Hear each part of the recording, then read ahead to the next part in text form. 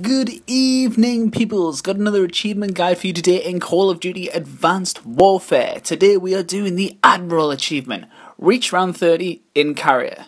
Now, because I'm a mega loser and don't have any friends, I am going to be doing this solo and showing you how I did it. First thing you want to do is to gather as many credits as you can so you can get yourself those weapons.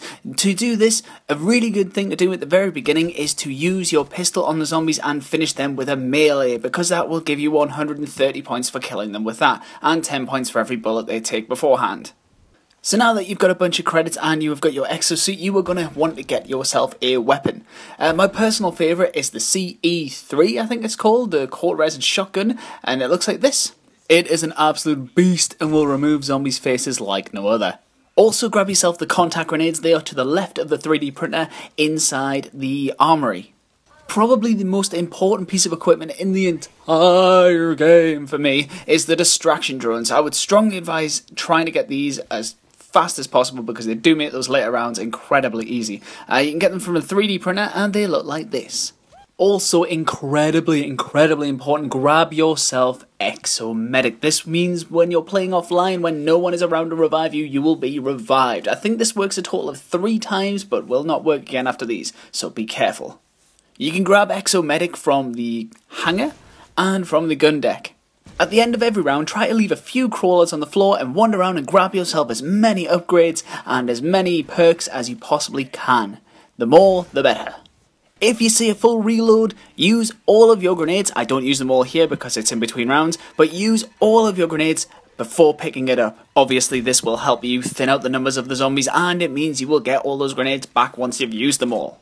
As far as technique goes, I think the best place to run around is in the cargo bay. That is the large, wide open room with the exos in it.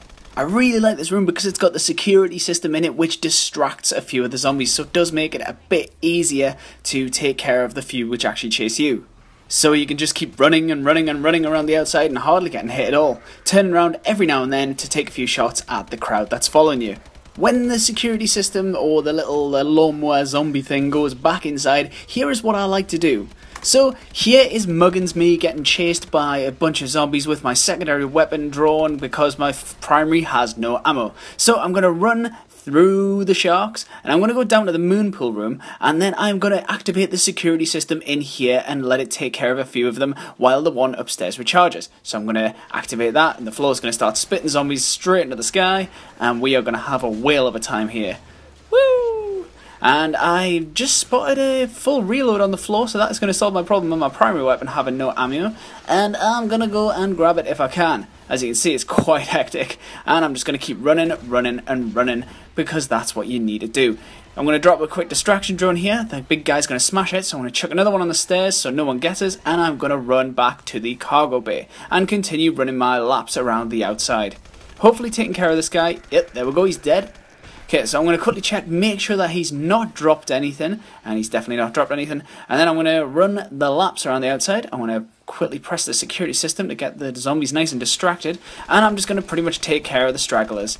So let's fast forward a little bit and take care of these rest of them. I'm not going to do the entire song, don't worry.